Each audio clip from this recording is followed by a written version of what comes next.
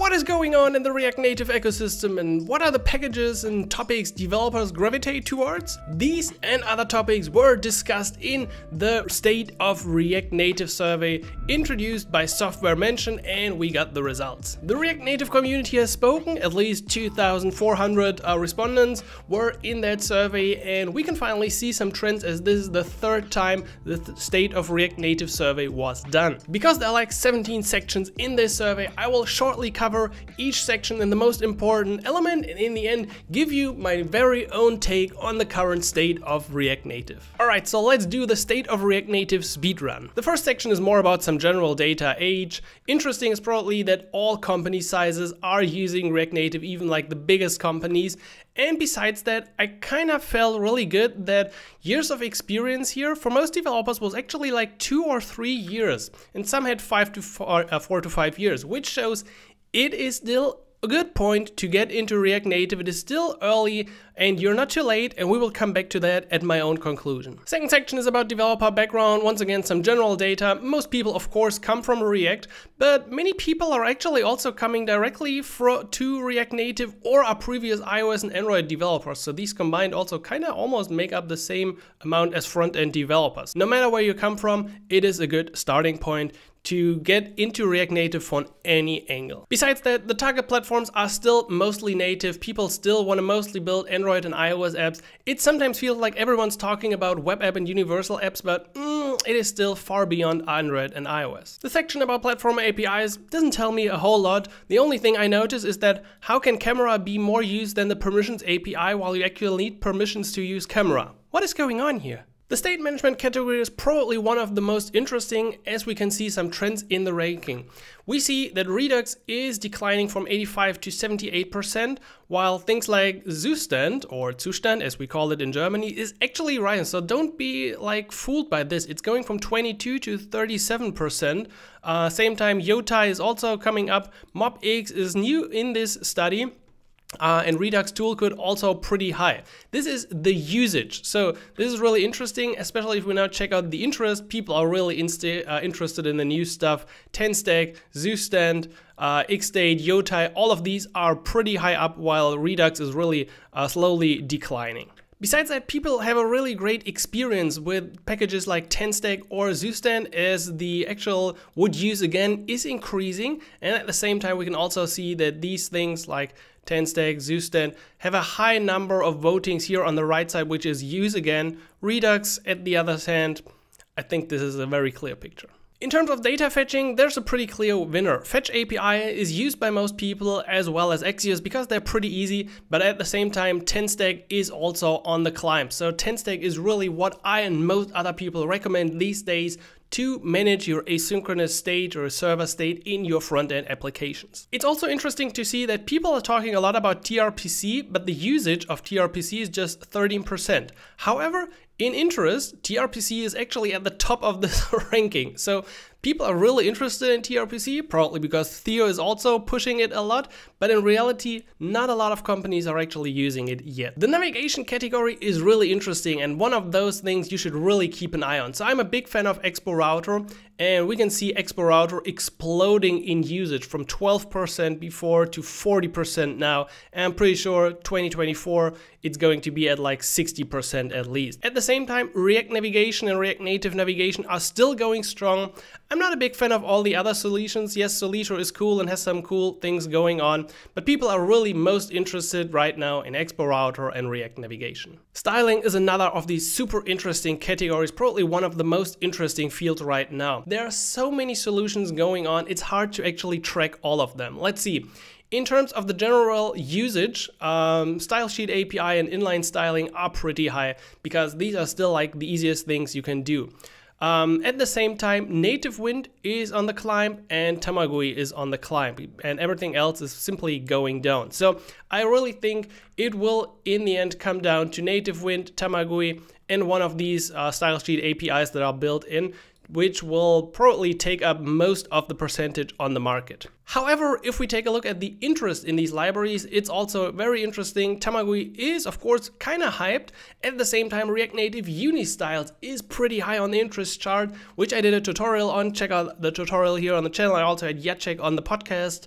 So if you want to learn more about this and what's going on, check it out. Besides that, of course, Restyle and Native Wind are still in here. So UI component libraries are kinda a bit out of fashion. React Native Paper, which was one of the most used, is on the decline. We see React Native Elements going down.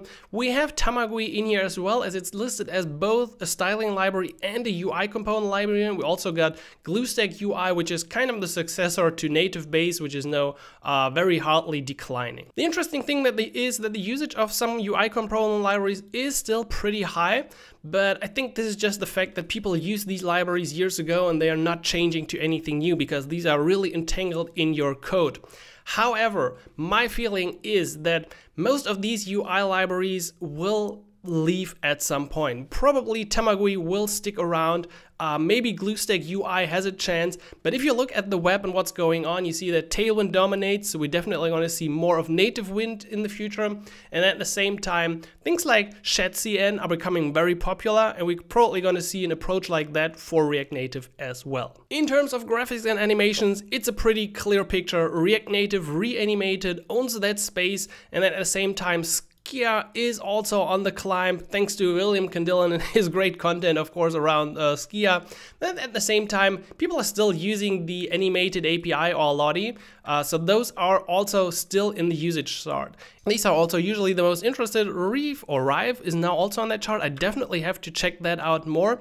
But if you now go to the sentiment split, it looks like people don't really like the inbuilt animated API a whole lot anymore. So this is like the negative feeling about it, but people are really raving about Reanimated. Just check this out, like everyone, almost like 50%, but pretty much in terms of that rating, everyone would use Reanimated again. Also, the great thing is that people seem to be really happy with this category. Like 50% of people are happy and almost 20% are actually very happy, and I kinda share that. We have great graphics and animation libraries for React Native. Debugging is an interesting category that I will come back to in the end. For now, I just want to say a few things. People, console log still owns, and you don't have to feel bad for using console logs. Everyone is using it. But besides that, we have great tools. We have Flipper, and we also have now the Chrome DevTools from Expo, which are on the climb, but we still have a lot of problems. Mostly these are about connecting your debugger to the app or even picking the right debugging option. I certainly should do a video on that. However, Expo is doing something about this, and we're gonna see an improvement, so let's talk about this again in the end. React Native features is a small but interesting category, but probably no surprise. The new architecture is something that people are most interested in, as well as the bridgeless mode, turbo native modules, and also custom native modules. I think it's pretty cool to see that in terms of the usage, Expo modules are on the climb. So from 30% to 43%, I highly recommend them. It's unbelievable easy to use Expo modules. And creating your own config plugins additionally with it is just a great user experience. Alright, in terms of other app aspects, I don't really have a lot to say about these things. Yeah, people use Firebase, they use Sentry usually. The most interesting thing is, well, one thing to note is that MMKV ranks really high, which shows MMKV is a great solution to store your data on a device. It's a lot faster than most other libraries. But one thing is that local first came up a lot of the times on my Twitter bubble, but look at this. People have pretty much never heard about local first. So what the F is local first? We should definitely talk about this. So don't feel bad if you haven't heard about it. We're gonna do more about this trend in 2024. Not a lot of words about deployment as well.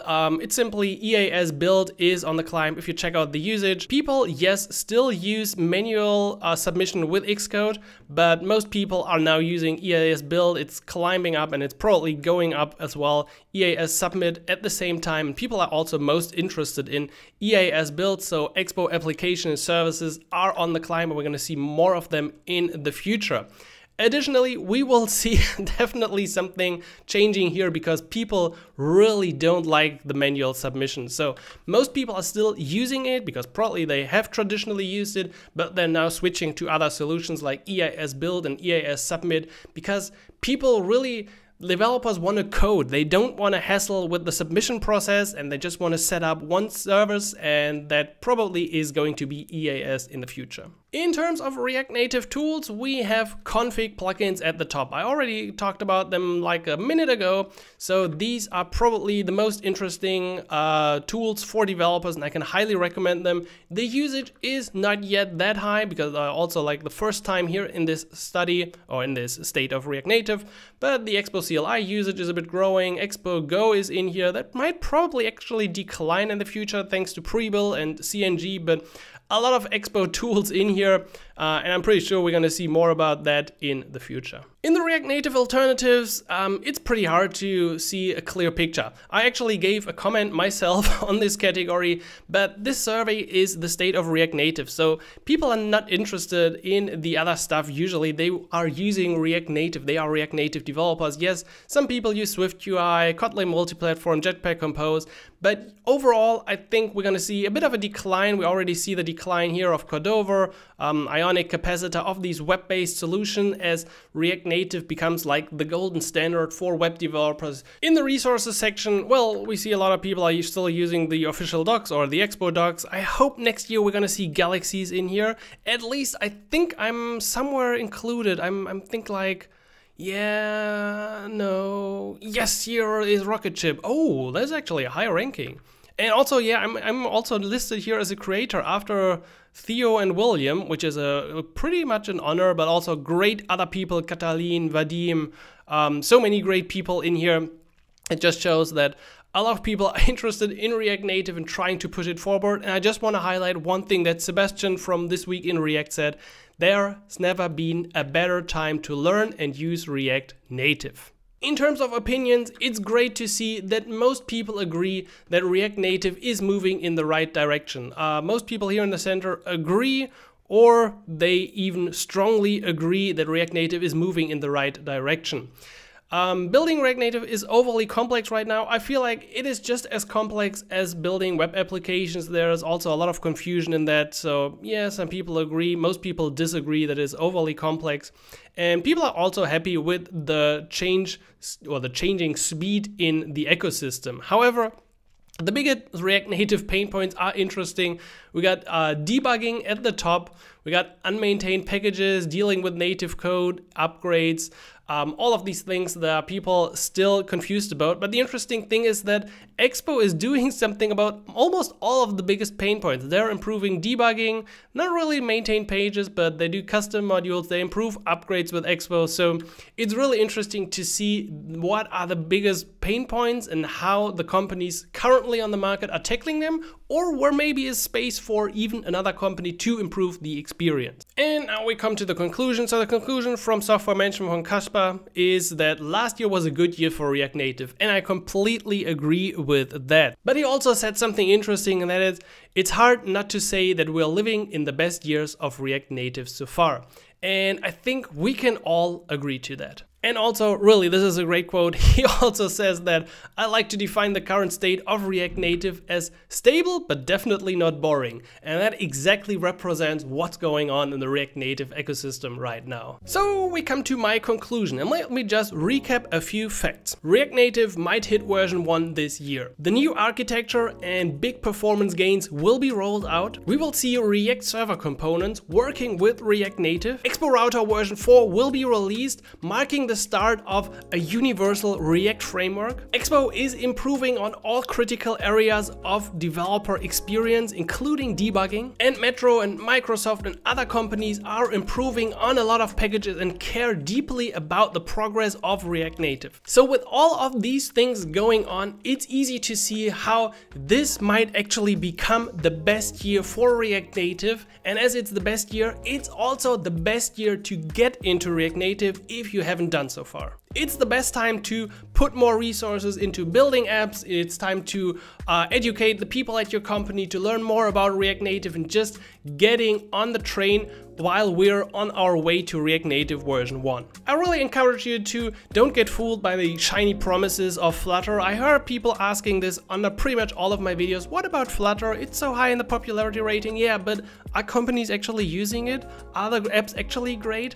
I don't think so. If you enjoy Flutter, cool. continue using it. But most companies and most people these days, and also most jobs, are about React Native. Of course, there are more jobs about PHP and Laravel, but I mean, in terms of building apps with cross-platform frameworks, React Native dominates. So whether it's for building your own app, building your company's app, rebuilding your company's app, React Native should pretty much be the default in 2024 to build your app. I'm really excited for 2024 and what's coming out this year. I can't wait to see Explorauto version 4, the improved debugging capabilities, but also all the things that Meta and other companies are working on and improving regarding React Native. So I really think 2024 is going to be the best year yet for React Native. What are you most excited about in the React Native world? Did you take part in this survey? Let me know in the comments what you are looking for and what you truly hope to see in 2024 in the React Native world. If you also want to see some companies using React Native, I will pin a video for you here where the biggest companies are actually using React Native, and